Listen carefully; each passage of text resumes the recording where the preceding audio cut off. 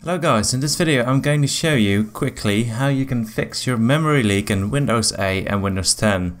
I am not sure if this works in Windows 7 to be honest. I have not tried it in Windows 7, but I think it's kind of the same. The fact is I'm using Windows 10 at the moment, but I have recently had this error on Windows 8 as well, and I fixed it the same way, and I fixed it the same way on Windows 10 now as well. I upgraded yesterday to Windows 10, so that's why I know that it actually works, because I've been playing on my computer for more than a day now.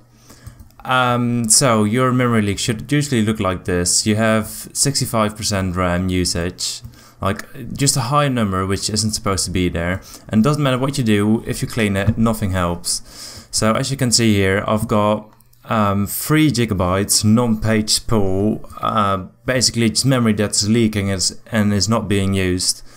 The way I fixed this is I went to regedit. You can type here, or you press in Windows 8, you can like press the Windows button and S, and then a search bar will pop up here. So basically you press here and you do regedit.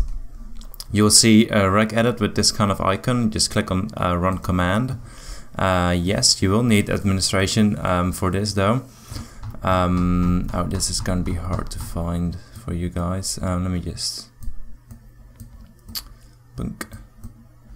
Basically, a screen like this will pop up. First of all, you will need to go to H key local machine. Then you need to go to system, which is right here. Then you need to go to wait.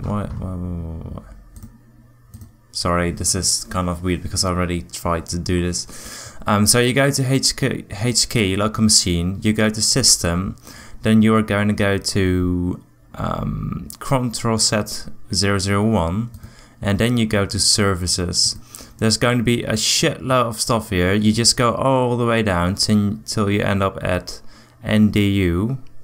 Whoops. Watch me not find it. Now I'm trying to find it.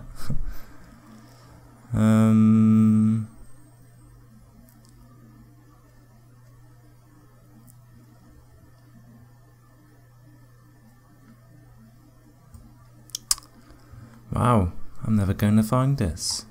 Oh, there we go. So it's right about here. NDU, which is, I guess, at the half of it. You can look like this. New. Right there. NDU, okay, there will be several things over here. You just need to go to start, and you right click it, modify, and this value should be 2 at your computer. What you do is you change it to 4, you press OK, click this away. You could click this away, you restart your computer, and it should be fine. It shouldn't be leaking anymore, and you shouldn't have this high percentage of RAM being used anymore. If this helped, please leave a like. If you can't find this stuff, just leave a comment and I'll try to help you as much as I can.